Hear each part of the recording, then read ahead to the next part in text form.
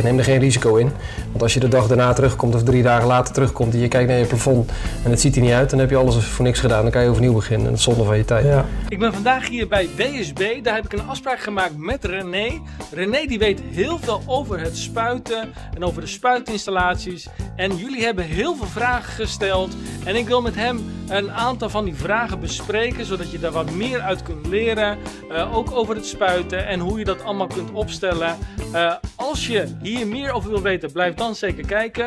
Ik ga hier zo direct de boel installeren met wat lampen erbij enzovoort. En dan ga ik alle vragen met jou bespreken. Ben je nog geen abonnee van mijn YouTube kanaal? Zorg dan dat je even hieronder abonneert op mijn kanaal. En druk even op dat belletje en we gaan snel van start. Schildersbedrijf Edens, de vakman voor uw woning. René, John, fijn dat ik even bij jou mag komen. Ik heb nog wat vragen omtrent wat de kijkers hebben ingeleverd bij mij. Ja. En er zijn toch wat dingen waar ik toch even met jou wilde sparren. Ja. Van hoe we dat anders zouden kunnen doen. Ja. En een van de vragen is eigenlijk dat mensen zeggen van oké, nou ik heb zo'n machine gekocht, maar nou moet ik spuiten. Plafonds moeten gespoten worden, de kozijnen moeten gespoten worden, de wanden. Waar moet je dan ergens starten? Wat zou volgens jou een goed volgorde zijn om dat te kunnen doen? Ja, over het algemeen wordt het eerst lakwerk gedaan. Ja.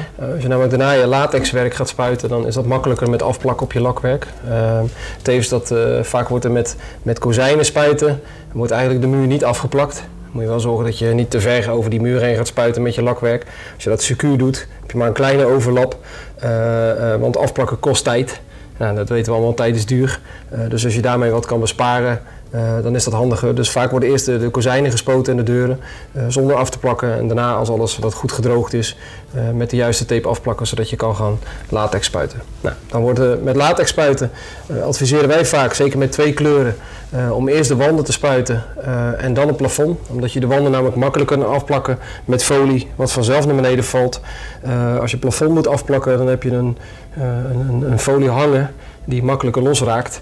Dus wij adviseren eerst de wanden te spuiten en dan het plafond te spuiten. Je ziet ook nog wel eens dat ze het plafond met afplakken, hè? Dus dan ga je de wanden moeten dan alleen gedaan worden, hè? Want soms heb je natuurlijk dat ook. Ja. Het is niet altijd dat je alles tegelijk moet doen. Nee. Soms word je alleen geroepen voor alleen de wanden. Ja. Dan plakken ze het plafond wel eens af en dan zie ik dat ze nog wel eens een stuk papier gebruiken. Ja. En dan dat laatste stuk met folie. Ja, is dat jouw advies? Of zeg je van begin al met folie? Ik denk, zelf plak ik alleen met maskeerpapier af, met papier. Ja. Papier is stugger dan folie. Folie pakt makkelijker wind mee, waardoor die losraakt. Als jij 20 centimeter op je plafond afplakt, moet jij in principe gewoon genoeg ruimte hebben om daar te kunnen spuiten. Nog een keer folie eronder, dan geef je extra ruimte om foutjes te maken, maar dat hoeft niet. Nee. Alleen papier erop plakken is vaak al voldoende. Ja, ik had laatst ook bij een klant, die had eerst, wilde alleen de muren en plafonds, dus dat had ik gespoten. Ja. En toen net op het laatste moment zei ik wil nog de kozijnen doen. Ja. Ja. En daar merkte ik inderdaad wel het verschil, dat je dan in één keer veel meer moet afplakken dan als ik eerst was gestart met de kozijnen. Want dan kun je ook natuurlijk veel makkelijker in alle hoekjes en gaatjes komen van zo'n kozijn. Ja, klopt. Dus dat is inderdaad wel handig. En ook met de plinten was het natuurlijk zo. Dat die plinten die moesten natuurlijk ook weer veel meer afgeplakt worden. Dan dat je daarna gewoon die plint op zichzelf kan afplakken in plaats van dat je die muur moest afdekken. Ja. Dus nou is het wel zo natuurlijk dat de meeste schilders hebben al een volgorde waarin ze werken. En je merkt met spuiten, hoe vaker je het doet, hoe meer dat je slimmigheidjes gaat bedenken. Hoe vaker je het doet, hoe beter je erin wordt. Dat is met alles zo. Met spuiten, met het schoonmaken, met welke verf gebruik ik. Hoe vaker je doet, hoe beter je wordt. Ja, precies. Nou, mooi. Dan hebben we deze vraag van de meneer beantwoord. Als je die machine gaat opstarten, dan is dat vaak een van de problemen waar mensen zeggen van ik vind het lastig om dat goed op te kunnen starten, zo'n machine. En ook bijvoorbeeld als je aan het spuiten bent, dan heb je een donkere kleur bijvoorbeeld en je wilt daarna een lichte kleur spuiten. Hoeveel tijd denk je dat daarin gaat om dat goed schoon te krijgen en van de ene kleur naar de andere kleur? Ja.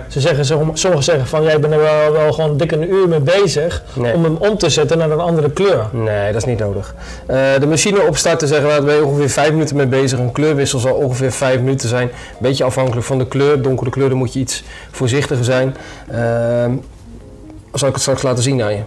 Ja, laten we dat doen. Zo direct gaan we dat even bekijken in beeld. En dan kunnen we dat ook gewoon in één keer denk ik de hele handeling afmaken daarin. Ja. Voordat we aan de slag gaan is het essentieel om de verf grondig mechanisch te roeren. Voor het spuiten maken we gebruik van de Wagner PS320. Deze verfspuit is handzaam, gebruiksvriendelijk en krachtig genoeg om verschillende oppervlakten zoals wanden, plafonds, deuren en kozijnen te spuiten. Ik heb gevraagd of René mijn machine wil toepassen in deze uitleg, zodat ik je later daar nog meer over kan vertellen. Hey René, nu gaan we dus eerst de pomp opstarten. Ja. Is dat ingewikkeld nu om dat eerst te doen? Nee, eigenlijk is het heel makkelijk. Je zet er eerst emmer water onder. Zorg dat je via je retour water opzuigt en dat die eruit komt.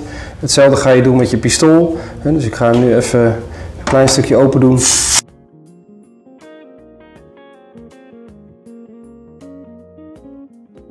Eigenlijk zien we nu al dat er komt water uit je pistool. Als er water uit je pistool komt, komt er ook verf uit. Dus heb je dit gedaan, even doorspoelen. Dat is nog geen 5 minuten. Meer dan dit is het niet. Ja. En nu kunnen we eigenlijk het water eruit halen en de verf eronder gaan zetten. We hebben de pomp net gecheckt. Hij doet het. We gaan nog wel even, voordat we de verf erin gooien, pistoolfilter vervangen. Of in ieder geval nakijken. Die kan je open haken. Pistool. Onderop het pistool zit een sleuteltje waarmee je pistool kan opendraaien. Met de klok mee, is dat? Tegen de klok in. Tegen de klok in, ja. Rustig opendraaien. En dan zie je dat je pistoolkop eraf komt en daar komt ons filter er al uit. Oh ja. Nou, rood is voor lak. Ja. Wit is voor latex. En je ziet eigenlijk dat deze is nieuw, deze is gebruikt. Die zit helemaal vol. Dit is ook een nieuwe, is voor latex. En deze is helemaal vol. Haal die er tijdig uit. Anders krijg je te veel dat die pomp gaat tegenwerken tegen de verstopping. We gaan nu de verf opzuigen via de brede slang en vervolgens laten we de verf weer terugstromen in de pot via de smalle slang. Deze methode zorgt ervoor dat alle lucht uit het apparaat wordt verwijderd. Zodra er geen luchtbellen meer uitkomen, weten we dat er geen lucht meer in het systeem zit. Vervolgens schakelen we de knop om, zodat de verf nu door de slang en de spuit zal stromen. We laten het water langzaam uit de slang lopen totdat de verf eruit begint te komen. Op deze manier zorgen we ervoor dat alleen de verf in de slang en spuit blijft en het water volledig wordt verwijderd. De eerste verf die eruit komt, die is nog te dun. Daar zit nog te veel water in. Dus spuit dat voorzichtig. Even terug in je emmer. Zo direct krijg je nog tips omtrent het spuiten en gaan we ook de kleur omwisselen, dus blijf zeker kijken. Welke materialen kan ik verspuiten nou met zo'n verf? In principe kan je alle latexen verspuiten. Daar zit er wel een verschil tussen de latex uit de bouwmarkt of de latex die professioneel is. Die zijn wel beter van kwaliteit. De ene latex is wat dikker en de andere latex wat dunner. Met lakken zit er een grote verschil in. Je hebt watergedragen lakken, oplosmiddelhoudend, terpentinebasis. Ja. Watergedragen lakken, die zijn vaak ook gemaakt om te spuiten. Staat ook wel op de pot hoe je het moet verwerken. Of kan je vragen aan je dealer hoe je het product moet verwerken. De echte kwastkwaliteit verven zijn heel moeilijk te spuiten. Daar zou ik mijn vingers niet aan branden. Er zijn hele goede verspuitbare lakken te krijgen. Latexen kan je bijna allemaal verspuiten. De ene is wat dikker dan de ander. Sommige latexen moet je wat aanlengen met warm water. Wij verdunnen met warm water. Ja. Goed mixen met een mixer, niet met een roerhoutje, met een mixer. Ja. Ook daarin krijg je op een gegeven moment ervaring van hoe dun moet die zijn. De beste tip die ik kan geven over verlengen of aanlengen met water is gebruik niet te veel water. Nee. Als je te veel water gebruikt wordt die materiaal te dun. Gaat ten koste van je laagdikte, van je dekking. Maar het gaat ook meer nevelen. En nevel hebben we allemaal een hekel aan. Dus dan als die verf eigenlijk veel te dik is, dan zou die machine het deels aankunnen, maar dan moet je waarschijnlijk de druk verhogen. Ja, veel hoger. Dus dan moet je hoger, dat hij meer kracht van de lucht eruit duwt, maar dan ga je meer nevel krijgen. Meer nevel krijgen, meer slijtage in je machine. Ja, dus wil je dat voorkomen, dan moet je dus zorgen dat je die verf iets verdunt. Ja. En wel ongeveer een kopje... 2-3 koffiekopjes van die bekertjes met water. Een beetje warm water. Het liefst warm water, flink warm. Niet al te lauw, gewoon mag best wel warm zijn. Wel meteen die mixer er doorheen. Let ook op dat je bijvoorbeeld in de winter dat je emmer niet op het koude beton staat. Nee. Die kou die trekt erin. Ja. Dan wordt je verf dikker. Precies, en dan maak je hem daarmee wat dunner. Ja. Daardoor kan je de druk iets lager zetten. Ja. En dan krijg je eigenlijk in principe hetzelfde spuitresultaat. Maar dan heb je dus minder overspray, dat het overal natuurlijk... En het is voor jezelf ook rustiger spuiten. Als je minder druk hebt, heb je rustiger spuiten. Precies. Nou is het wel zo dat als je wil voorstrijken, want heel veel mensen hebben dan een plafond hebben laten stukken of de wanden laten stukken. Normaal gesproken zul je met een beetje dat melkachtige voorstrijk, strijk je hem een keer voor met de kwast. Ik doe het liever met de kwast dan vaak doen ze zo'n spuitding, want dan heb je te veel spuit op je kozijnen. Als je die dan gaat schilderen, krijg je weer problemen dat die verf daar in één keer problemen gaat geven. Dus vaak doe ik dat wel met de kwast. Maar nou heb je een spuitinstallatie, super handig denk ik om die vloeibare melkachtig product daarin te doen en daarmee te spuiten lijkt mij. Of wat adviseer je daarin? Ik adviseer het liever niet. Juist dat melkachtige product is heel plakkerig. Je lengt het aan met water, je maakt het aan met water. Maar het is een heel plakkerig goedje. Het is heel moeilijk om je pomp goed zuiver te krijgen daarmee. Daar moet je heel erg je best voor doen en ik zou bijna zeggen van kwast of rol dat product voor. Er zijn mensen die pakken een soort drukpompje waarmee ze hem voorspuiten, kan ook. Maar er is natuurlijk tegenwoordig bij de verfleverancier is er ook voorgepigmenteerde voorstrijk te krijgen. Dat spuit je gewoon als een latex. Geeft ook de dekking al in de kleur die jij wil bewijzen van. 90-10 bijvoorbeeld. En daarna hoef je hem in principe alleen maar af te werken met je latexlaag eroverheen. Maar die voorste laag die zorgt er ook voor dat als je een beschadiging hebt, dat je niet meteen in een andere kleur terechtkomt. Want die onderste kleur, die primer die je kan spuiten, die is namelijk ook op kleur gemaakt. Ik heb het inderdaad laatst ook gebruikt bij een plafond en een wanden. En daar heb ik hem inderdaad voorgespoten met een verf die daarvoor bedoeld was, als primer. Maar ja goed, ik wil natuurlijk ook wel weten inderdaad van als je dat toch doet met die melkachtig product, die voorstrijk, dan zul je, want ik merk wel inderdaad dat als ik zo'n pomp had gebruikt, dat ik na een tijdje dat ding wel echt wel weg kon gooien, want die lijmresten zaten wel in die slag. Het plakt heel erg. Maar deze drukt hem ook niet helemaal eruit, denk ik. Dan blijven die lijmresten toch wel zitten. Dat is dan toch wel zonde. Zonde van je pomp. En je bespaart toch uiteindelijk toch wel weer een laag om dan te hoeven aan te brengen in applicatie. En spuiten is sneller als rollen of kwasten. Spuiten ben je alsnog sneller, omdat je uren gewoon, wat dat betreft, sneller voorbij gaan. En je hebt het sneller voor elkaar. Als je één kleur hoeft te doen en het is al een keer geschilderd, dan hoef je hem natuurlijk denk niet voor te strijken. Dan kun je het meestal gewoon in één keer afspuiten. In dit geval moest ik wel 2 kleuren doen. Dat was geloof ik iets van groenig en dat moest dan wit worden. Dus daar heb ik hem wel 1 keer voorgespoten en later nog een keer in zijn totaal afgespoten. En dat mensen ook niet vergeten dat bijvoorbeeld een spakplafond op kleur, dat zuigt enorm. Dus als je die gaat spuiten met latex moet je hem wel voorstrijken, want spak zuigt enorm aan je. Dan heb je geen mooi eindresultaat, baanvorming, bonte plekken erin, alles. Ik zou ook zeker voorstrijken, neem er geen risico in. Want als je de dag daarna terugkomt of 3 dagen later terugkomt en je kijkt naar je plafond en het ziet er niet uit, dan heb je alles voor niks gedaan. Dan kan je overnieuw beginnen en dat is zonde van je tijd. En die spuittip die je dan daarvoor, wat zou jij adviseren als je nou je bent net begonnen met spuiten? Nou, ik heb zelf de groene spuittips, zijn de heertips, dat zijn lage druktips. Ben ik zelf favoriet van de 515. Gewoon een rustige spuittip. Dat is mooi om mee te beginnen. Dat je wat meer op je gemak kan doen. Als je meer ervaringen krijgt, hoe meer dat je andere spuittips kan pakken met grotere openingen, waardoor je meer gas kan geven. Is het een slaapkamertje of een woonkamer of een grote hal? Daar zit wel verschil in een spuittip. Een slaapkamertje ga je niet met een hele grote spuittip doen. En een hele grote hal ga je niet met een heel klein spuittipje doen. Maar 515 dan kun je dan bijvoorbeeld niet gebruiken om een kozijn te spuiten?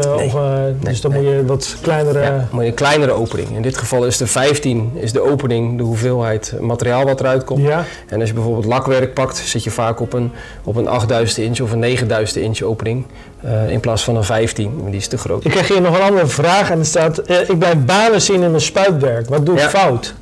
Ja, dat is een hele moeilijke vraag, want waar we net over hebben, de ondergrond is daar heel belangrijk in. Heb je een spak die heel erg zuigt of een vers gestukte laag die heel erg zuigt, dan kan je ook baanvorming krijgen. Je kan ook baanvorming krijgen als je niet weet hoe je spuitbaan eruit moet zien. Dus laten we dat zo direct ook in de praktijk, laat ik dat aan jou zien. Dan maak ik 2 verschillende banen en dan kan je heel duidelijk zien welke baan je niet moet hebben, welke baan je wel moet hebben. Er worden heel veel fouten meegemaakt. Ik denk dat veel klussers deze wel mooi vinden, omdat hij mooi strak is. En je wil uiteindelijk mooie strakke lijnen. Hoe kijk jij daar tegenaan? Nou, schijn bedriegt. Dit is alles behalve een goede baan. Eigenlijk wat je hier ziet is dat hij mooi verdeeld is, maar aan de zijkant is hij redelijk dik. Hij moet een mooie uitloop hebben, dat heest even niet. Het probleem met deze baan is, ook al zou je hem overlappen, zal je de volgende dag kans hebben dat je die banen terugziet en je wil geen banen in je spuitwerk. Dit is een veel mooier voorbeeld. Je ziet dat deze mooi uitloopt, heel rustig uitloopt. Dus die heeft een mooie afloop van zijn laagdikte. Zo hoort je baan eruit te zien. Oké, nou wil je dus de tweede baan aanmaken. Ja. Hoe ver zou jij hem dan overlappen, van de ene baan naar de andere baan? Heel simpel, ik hou mijn pistool gericht op de zijkant van mijn baan, waardoor ik automatisch dus weer de helft overlap. Wij adviseren altijd 50% overlappen. Hou je je pistool gericht op de zijkant van je baan, heb je altijd dezelfde overlap. En stel, we hebben nou zo'n baan eerst gemaakt, hè? Ja. En je denkt, komt erachter van, ja, toch niet helemaal mooi. Kan ik hier nog iets mee, nu nog nat is? Ja, je kan hem overspuiten, wat dikker, dan vloeit hij wat mooier uit. Maar beter is misschien dat je van tevoren op een stuk karton of een stuk papier even een testbaan spuit, zodat je deze eruit kan filteren en niet meteen op je muur spuit. Ja, perfect. Nou, jullie hebben het filmpje wel een keer gezien dat ik met die goedkopere Wagner spuit de kozijnen ben gaan spuiten. Ja. Om ook te testen aan de kijkers van, nou, kan je dat doen of kan je dat niet doen? Nou, op zich kan je dat dan mee doen. Ja. Alleen met de nieuwe machine die ik nu heb, kun je natuurlijk veel mooiere spuitbeeld krijgen. Klopt. Maar daar moest ik heel veel afplakken. Toen had ik aan de andere kant van de kamer nog steeds nevel. Ja. Wat is voor jou het advies van hoe breed zou jij dan afplakken als je dan wel een wat redelijk goede machine aan hebt? Ja, als je een goede machine hebt, is de afstand naar je ondergrond, de afstand van je pistool naar je ondergrond, is cruciaal. Heb je te veel afstand, dan ga je eigenlijk aan de zijkant te veel nevel creëren en dan moet je heel veel afplakken. Wij zeggen latex spuiten, zeker met de lagere druktips, met die groene tips, ongeveer 20-25 centimeter afstand van je ondergrond. Ik zie wel eens in de praktijk dat mensen spuiten met 40-50 centimeter vanaf de ondergrond. Dan heb je gewoon meer nevel. En lak spuiten is ongeveer 10 centimeter vanaf je ondergrond. Als je dat aanhoudt, heb je veel minder afplakwerk. Met 10 centimeter maskeerpapier kan ik al de deuren lakken, bij wijze van. En als ik een muur moet spuiten en ik ga op plafond afplakken, plak ik 20 centimeter maskeerpapier. Is voor mij voldoende, ruim zat om nog fouten te kunnen maken. Ja. Want afplakken kost enorm veel tijd. Dus als je heel veel moet afplakken, ja, dan is dat gewoon niet meer leuk. Nee. Je moet jezelf eigenlijk als sport zien dat je jezelf zo leert spuiten met die korte afstand, dat je maar minimaal hoeft af te plakken. Ja. En waar ik net al zei, hoe vaker je het doet, hoe sneller je wordt, hoe meer dat je weet wat je wel en niet moet doen. Stel, jij moet 1 wandje doen, hè, op zo'n hele kamer. Wat zou voor jou de eisen zijn? Kamer leeg, kamer niet leeg? Ja, dat is een hele moeilijke. Dus ga je hem überhaupt doen? Je moet geen risico nemen, nooit. Ik ga hem zeker doen. Ik heb het in het verleden al meer gedaan, wandjes gespoten. Die wand helemaal leeg halen. Ja. 1 of 2 meter op de grond, stukloper. Ja. De zijkant, plafond en de muren 20 centimeter maskeerpapier erop. De bank en de tafel naar achter geschoven, dus letterlijk een praktijkvoorbeeld wat ik gedaan heb. Ja. En daar hebben we wel een oude laken overheen gegooid. Ja, dat zal en toen zijn we gaan spuiten. Maar op dat moment is het cruciaal dat je je afstand perfect houdt. Ga je lopen wapperen of je hebt de afstand te veel, en dan ga je heel veel nevel creëren en dan vind je het overal. Er is trouwens wel een verschil in nevel en nevel. Mijn ervaring is, dat is mijn ervaring, nevel die van het spuiten afkomt, die naar beneden valt, die valt redelijk recht naar beneden. Natuurlijk als je gaat lopen wapperen, blaas je het zelf alle kanten op. Er is ook een soort droge stof. Ja. Die zie je niet, je ruikt hem wel. Die stof die kan overal terechtkomen, of je nou wel of niet goed spuit. Die stof heb je altijd wel een beetje. Die kan je ook gewoon met de hand, bij wijze van met een stofzuiger, met een doekje eraf halen. Natte nevel is gevaarlijk, want die gaat plakken. Die moet je echt gaan poetsen. Ja. Daar zit wel een verschil in. Die droge nevel, ja, die heb je altijd wel een beetje. Nou, is het ook wel zo dat schilders het steeds over nadenken van oké, ik moet toch het plafond schilderen. Ja. De klant heeft de hele kamer nog vol. Ja. Is dat een optie om dan toch te zeggen van ik plak hem helemaal goed af met folie en al? Of zeg je ja, dan in dat soort gevallen toch maar een rollen pakken? Technisch gezien zou het kunnen. Je kan alles afplakken. Alleen je bent met spuiten heel snel. Je gaat heel snel heen en weer lopen. En wat je niet wil, is dat je niet door hebt dat je achteruit naar een bank toe loopt. Ja. En dat je uiteindelijk tegen die bank aanloopt. Dat heb je met keukeneilanden bijvoorbeeld die vast in huis staan. Merken mensen wel eens dat ze daar moeite mee hebben om daar langs te spuiten. Ja, elk object wat je in de weg ligt kan een object zijn waar je overheen struikelt of iets. Het perfect is natuurlijk als het leeg is. Ja. Dat is gewoon zo. zo. Dat is het beste. Dat is het beste. Ja, precies. Nou is het zo dat je bij een gamma of een hornbach of waar dan ook van die spuitinstallaties hebt van Wagner. Ja. Waar je ook muren mee kunt spuiten. Ja. Als leek zeg ik, koop zo'n ding, want die is goedkoop. Ja. Vergelijken datgene met wat ik heb gekocht bij jullie. Ja. Kun je daar iets over uitleggen? Van, is dat handig voor de doe-het-zelver of helemaal niet? Of wat, er zit wel echt een heel groot verschil tussen het professionele gamma van Wagner of het do-it-yourself materiaal. Daar zit echt een heel groot verschil in. Koop jij een spuitinstallatie van het do-it-yourself merk, van de do-it-yourself range van Wagner, en je gaat daar professionele verf onder zetten, kan die verf best wel te zwaar zijn voor die pomp. Ja. En heeft hij de moeite mee om die goed te verspuiten. En dan heb je kans dat je geen mooi resultaat krijgt. Hè. Die do-it-yourself range is ook echt gemaakt voor de do-it-yourself. Ga je professioneel daarmee werken en je gaat er professionele verf onder zetten, dan zal je merken dat je tekort schiet met die pomp. Hoe vaker je doet, hoe beter je wordt, maar je pomp wordt niet sneller. En jij wordt wel sneller, dus die pomp die is op een gegeven moment te langzaam voor jou. Ja. Mijn advies is, pak dan gewoon een professionele pomp. Wij kunnen daarin ook adviseren wat erin te krijgen is. Maar dan heb je wel goed materiaal. Je gaat een hele mooie dure lak ook niet versmeren met een kwastje die je kinderen gebruiken op de school. Nee. Dat werkt niet zo. Die lak die kan het misschien wel hebben, maar je eindresultaat wel mooier als je een goede kwast gebruikt. Ja. Dat is een feit. Dat is het verschil. Nou heb ik een gewetensvraag. Ja. Het merk Graco kennen jullie natuurlijk ook. Zeker. Nou heb ik een vriend en die heeft de PS 320 die ik ook heb. Vindt hij gewoon een goede machine. Maar hij zegt ook, ik heb ook een Graco machine. Dat is de GX machine. Weet niet precies welke type, jij zal het wel weten. Die komen vrij overeen met elkaar. De een gebruikt hij voor het latex spuiten en de ander gebruikt hij voor de kozijnen spuiten. Ja. Hij vindt ze allebei gewoon goed. Ja. Maar ik heb dan even voor mezelf de vraag, waarom koop je niet twee dezelfde? Of dat weet ik natuurlijk ook niet van hem. Nee. Hij vindt ze allebei gewoon een goed merk. Wat vind jij zelf daarvan? Kun je dat met elkaar vergelijken? Je kan het zeker met elkaar vergelijken. Laten we één ding vooropstellen. Graco en Wagner zijn de 2 A-leveranciers van spuitapparatuur. Die zijn aan elkaar gewaagd. De een is niet veel beter dan de ander. Het zijn allebei goede merken. Het enige verschil wat er wel in zit, en daar moeten mensen goed naar kijken. En je hebt het net eigenlijk al mooi als voorbeeld genoemd. Het zijn 2 verschillende pompen. Het zijn ook 2 verschillende pompen die qua werking hebben. De een heeft een enkele kamer. 3.20 van ons is een duurdere pomp, maar die heeft een dubbele kamer, een dubbele verfkamer. Dus die heeft meer opbrengst per slag dat hij maakt. Daar zit wel een verschil in. Dus je moet je wel goed laten inlichten door de dealer of eventueel bij de leverancier van wat voor type pomp is het. En ben ik wel dezelfde pompen qua prijs aan het vergelijken. Een pomp van €1100 of een pomp van €1800 is vaak, daar zit wel een verschil in. Het is niet dat de ene toevallig goedkoper uitgebracht is. Je moet wel dezelfde pomp met dezelfde pomp vergelijken en dan ga je de verschillen zien. Ja.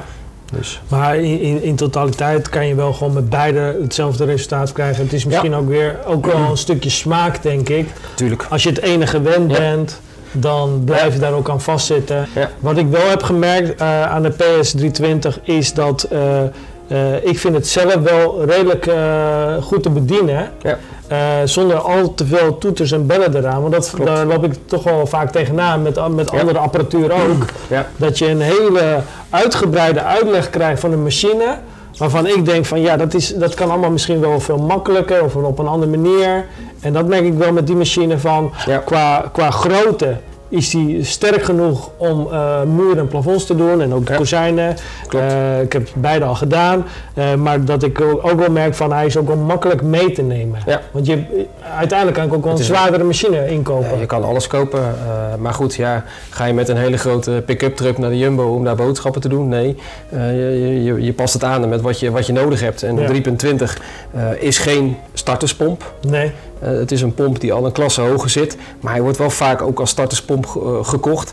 Maar het is ook een pomp waar je meteen 10 jaar mee vooruit kan, bij wijze van, als je hem goed onderhoudt. Dus als do-it-zelver, zeg jij, of niet doe-het-zelver, laten we zeggen, veronderstellen van, nou goed, een doe-het-zelver zou dus wel van Wagner eventueel bij een bouwmarkt wat kunnen kijken. Ja. Als hij eens een keer wat moet doen. Ja. Maar je bent nu een zelfstandig ondernemer, een ZZP'er. Ja. Dan is het de zwaardere motor gelijk nemen. Dan is een 3.20 eigenlijk gewoon meteen een goede pomp. Wat ik net al zei, er zijn goedkopere types. Je kan eigenlijk al een hele goede pomp kopen vanaf €800 bij wijze van. Maar die pompen, die geven jou een bepaalde hoeveelheid verf. Jij wordt op een gegeven moment sneller als die pomp. Ja. Die 3.20 die jij hebt, nou, dan moet je alle zeilen bijzetten om sneller te worden als die pomp. Want hij ziet er misschien klein en verfijnd uit. Maar hij is echt heel sterk, die pomp. Cruciaal is dat je hem goed schoon houdt. En bij je pomp zit een flesje olie om te smeren. En dat is ook echt heel belangrijk. Er zitten pakkingen in waar de zuigerstang doorheen gaat. Die pakkingen moeten gesmeerd worden.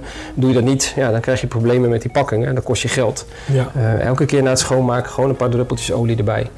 Onderhoud je hem heel goed. En die pomp die gaat jou heel veel werk makkelijker maken.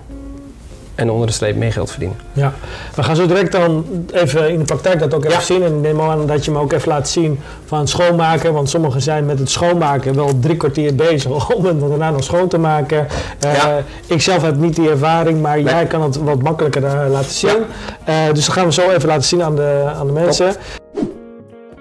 We gaan nu de kleur omwisselen. Als eerste zorgen we ervoor dat de resterende verf die nog in de aanvoerslang zit, teruggaat in de emmer. Hiervoor haal je de slang uit de verf en laat je de machine draaien in de retourstand. Daarna kun je met het oude water doorspoelen. We gaan zo verder met veel meer handige tips, maar ik wil je er nog op attenderen op mijn PDF e-book waarin ik heel wat informatie met je deel als het gaat om kozijnen schilderen. In mijn e-book leer je hoe jij je kozijnen kunt inspecteren. Je leert fouten herkennen en je leert allerlei problemen in kaart te brengen en op te lossen. Veel overbodige en dure fouten hoef jij niet meer te maken als je mijn PDF e-book gebruikt tijdens het klussen. In de eerste reactie vind je de link over hoe je deze kunt kopen op mijn website. Laten we nu terugkeren naar de volgende stappen in het proces van kleurwisseling. Als je dat gedaan hebt kun je de spuitslang ook voor een deel met water spoelen, zodat je de verf die nog in de slang zit terugbrengt in de verfemmer. Zodra je ziet dat er water uitkomt, spuit je de rest in de emmer met water. Als de spuitslang voldoende doorgespoeld is, zet je de knop weer om in de retourstand en haal je de aanvoerslang uit het water om al het water eruit te krijgen. Als die leeg is, zet je die in de nieuwe kleur en ga je weer eerst de luchtbellen eruit pompen. Als je dat gedaan hebt, kun je ook de verf door de spuitslang heen pompen.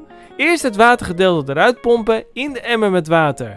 En als je ziet dat er verf uitkomt, dan kun je de rest in de nieuwe verfemmer spuiten.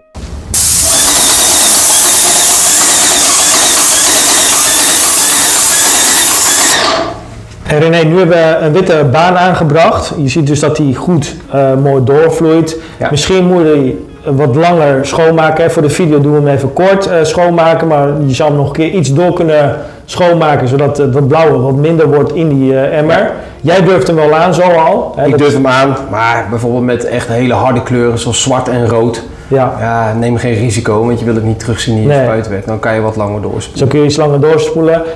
Maar nou wil ik nu weer verder gaan. Moet ik dan nu eerst die hele pomp schoonmaken? Of kun je heb je daar een trucje voor? Of? Nee, wat er in je pomp zit, daar komt geen zuurstof bij. Daar gebeurt helemaal niks mee. Cruciale punten zijn eigenlijk je emmer. Als je emmer open blijft staan, dan komen hier natuurlijk velletjes in. Dus je kan dit wat nat maken. Je kan een gat maken in je deksel van je emmer om hem eroverheen te doen, zodat je het goed kan bewaren. En niet te vergeten, je spuittip. Want je spuittip zit nog in je pistool. Die moet er wel uit. Dus die kan je ook bewaren in je tipcleaner. Want deze moet je er wel uithalen. De rest kan je gewoon laten zitten. Want als je achter elkaar een paar dagen doorspuit, kan je gewoon je systeem vol laten zitten met je verf. Dus alleen dat groene dingetje, de spuittip, die gaan we schoon, die wordt dan gereinigd. Ja. En die laten we daarin. Ja. En dan dat blijft gewoon zoals die nu is. En dit blijft gewoon zoals het is, tot je klus klaar is. Dan ga je hem schoonmaken. En de druk van het apparaat, wat ga ik daarmee doen? Ja, er zijn mensen die vinden het fijn om de druk erop te laten. Dan zou die beter afsluiten. Ik vind de druk van een pomp vind ik vaak heel hoog en vind ik te gevaarlijk. Ik vind dat je de druk eraf moet halen. Dus in dit geval zou ik hem de druk terugdraaien en eraf laten. En uitzetten. En dan zie je ook dat de druk er helemaal af is. Zodat er geen ongelukken mee kunnen gebeuren. En dan gewoon afsluiten en dan morgen gewoon weer opnieuw opstarten. Juist. We gaan hem nu gewoon schoonmaken, dat hij gereinigd wordt. Ja. Want morgen ga ik niet verder spuiten, ik ben klaar. Maar ik wil hem nu 3 weken in de kast zetten. Ja. Hoe moet ik hem dan wegzetten? Dan gaan we hem helemaal doorspoelen, klopt. We zetten de machine aan en halen de aanvoerslang uit de verf. Zo pompt de machine de verf die in de aanvoerslang zit weer terug in de emmer. Met een kwast maken we de aanvoerslang wat schoner. Als de aanvoerslang leeg is, zetten we deze in het water. Daarna spoelen we die aanvoerslang grondig door met water. Tegelijkertijd kun je proberen de rest van de verf eraf te halen. We draaien de kop om, zodat het water nu door de spuitslang zal gaan. De kop van de spuit halen we eraf en nu pompen we het water door de slang. Er zal eerst nog verf uitkomen en deze doen we gelijk terug in de verfemmer. Zodra je merkt dat er meer water uitkomt, kun je de rest in de emmer met water doen. Als je de machine langere tijd niets gebruikt, kun je ook het filter aan de onderkant eraf halen en schoonmaken. Nu is het tijd om schoon water te pakken. We spuiten de spuitslang nog een keer door met schoon water en vangen dat vieze water op in de vuile emmer. Daarna kun je de Easy Cleaner in het schone water doen en de machine daarna doorspoelen. Hiermee zal de machine goed gereinigd worden en blijft de slang vol met water. Dit is de spuitstand. Met doorspoelen, draai hem om. Weet ook een omkeertip. En zo spuit je eigenlijk je spuittip leeg. Dat er geen verf meer in zit. Als alles goed schoon is, zetten we de machine weer in de retourstand, halen de retourslang uit het water zodat de retourslang leeg loopt en kan je de machine uitzetten. De druk draai je uit. Er zit nu alleen nog water in de spuitslang en dat mag erin blijven. De tipjes die hebben we hierin gedaan, want als je hem dus tussendoor natuurlijk wil wegzetten, dan moeten die dingen daarin. Ja, klopt. Daar zit spul in daarvoor om dat te reinigen? Ja, om te reinigen zodat je verf niet blijft kleven in je spuittip, want daar mag absoluut geen vervuiling in zitten. Belangrijk bij deze potjes is, in je deksel zit een wit pakkingje. Als je deze te hard aandraait, dus echt flinke kracht erop zet, dan deuk je hem te veel in. Gewoon rustig vastdraaien. Als je hem op zijn kop zet, dan gaat hij niet lekken. Op het moment dat hij gaat lekken, heb je hem eigenlijk al een keer te vast gedraaid. Zonde van je spul, want dan loopt het eruit. Dus dat is belangrijk. Hier nog een kleine tip van mij. Bewaar een oude koffiebekertje, zodat je deze in het bakje kunt doen. Er loopt altijd nog verf en water uit en deze kan je in het bekertje opvangen. Dan heb ik eigenlijk nog één goede belangrijke vraag, want je hebt hem mooi gespoten. En vervolgens heb je iemand die er tegenaan komt of er is een schade eraan verwerkt. En ik krijg veel vragen van hoe kan ik dat dan bijwerken? Is dat makkelijk gewoon een spuitbusje even snel eroverheen? Hoe zou jij dat oppakken? Dat is heel moeilijk. Een van de mooie dingen van spuiten is natuurlijk dat je verf heel mooi uitvloeit. En dat je een enorm strak resultaat krijgt. Die beschadiging valt juist extra op daardoor. Als het een kleine wand is, dan zeggen wij van joh, plak die hele wand af. Maak die reparatieplek, maak hem, strijk hem ietsje voor, want een reparatieplek kan ook een zuigende plek zijn op dat moment. Strijk hem ietsje voor en spuit die hele wand. Maar heb je een plafond waar de meubels al binnen staan, dan is dat heel moeilijk. Bij de dealers zijn er wel diverse rolletjes te krijgen. Als je je verf wat verdunt en het gewoon een stukje laagje voor laagje aanbrengt, kan je het wel camoufleren. Maar vaak is het wel zo, als je weet waar de beschadiging hebt gezeten, dat je hem wel blijft zien. En de klant blijft hem ook zien, omdat hij namelijk gewoon in je harde schijf zit. Ik denk als je als zelfstandige dit gaat doen, en een klant vraagt ernaar van kun je het bijwerken, dat je misschien de beste antwoord zou ik dan geven van moet je luisteren, je kijkt nu naar een donkere vlek of een kapotte vlek. Ik kan dat verhelpen, maar ik kan hem niet onzichtbaar maken. Nee, klopt. En als die klant dan daar genoegen mee neemt, dan is alles wat je eraan doet, is dan eigenlijk mooier dan als je zegt van het lukt me wel en uiteindelijk is hij wel zichtbaar. Dus ik denk dat dat het belangrijkste advies is om gewoon duidelijk te zijn van joh, waarschijnlijk krijg ik hem niet weg zelfs. Maar je kijkt nu naar een vieze donkere vlek, dat kan ik wel vereffenen. Klopt. En vaak zien dat klanten daar veel blijer mee zijn van oh prima, doe maar alles wat er nog kan. En dan zijn ze aan het einde van de rit zijn ze daar blij mee. Klopt. Dus dat is denk ik wel belangrijk om te doen. Hey, wat een beetje het probleem is nu van deze opname, is dat we die hele machine niet helemaal kunnen uitleggen voor nu. Nee. Ik heb alleen de meest belangrijke vragen gepakt waarvan ik veel vragen van krijg. En misschien dat we een andere keer nog wat weer verder kunnen gaan. Maar Nou wil iemand dus zo'n training volgen om dit helemaal op te zetten, want ik kan dat nu niet laten zien. Nee. Hebben jullie daar ook trainingen voor? Nou ja, goed dat je die vraag stelt. Hè. Wij geven inderdaad trainingen. Die kan je vinden bij ons op de WSB-website. Ja. Daar kan je voor aanmelden. Mensen komen daar binnen. Die training heet Start to Spray. Dus het is voornamelijk gericht ook op mensen die er nog niet zo heel veel van weten.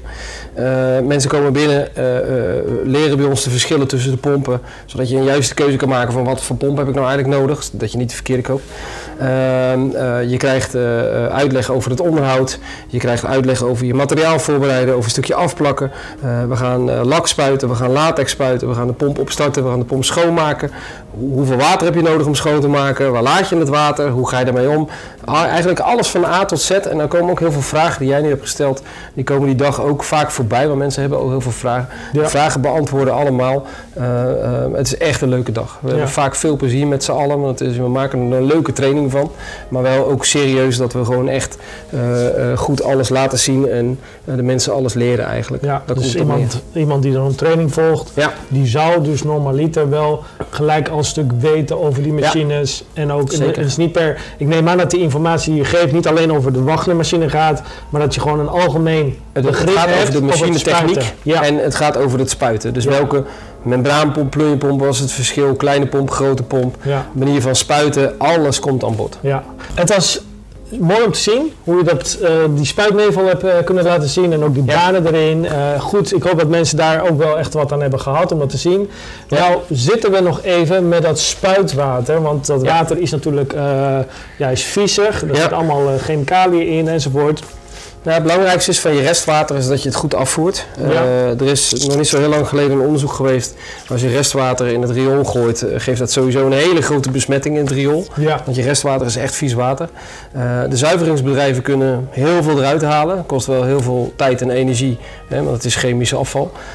Maar één ding kunnen ze niet uithalen, dat zijn microplastics. Die blijven erin zitten. Ja. En je wil niet je flesje water de volgende keer met microplastics hebben. Dat zit wel heel veel in dat soort producten. Dus belangrijk is dat je je water goed afvoert met een vlokkenmiddel. Ja. En dat je niet zomaar door de wc heen spoelt. Nee. Want dat is gewoon slecht. En jullie hebben daar een machine voor, complete machine. Ik kan me ook voorstellen dat een doe-het-zelver heeft dat natuurlijk niet. Of een zelfstandige die heeft niet zo'n hele machine. Ik heb er ook geen machine. Nee. Wat ik wel heb zijn van die vlokken, die heb ik van Omnial heb ik, gekregen, om natuurlijk daarin gekocht. Maar dat doe je dus een beetje in je water. En ook als je als klusser je kwasten schoonmaakt, je rollers, vang je dat water gewoon op. Ja. Je gooit die vlokken erin en dan vervolgens kun je dat zuiveren. Ja. Als je dat nou interessant vindt, dan heb ik voor jou daar een video. Ga dan even de video die hiernaast staat, ga die even bekijken. Ik wil jullie bedanken voor het kijken. René, bedankt daarvoor.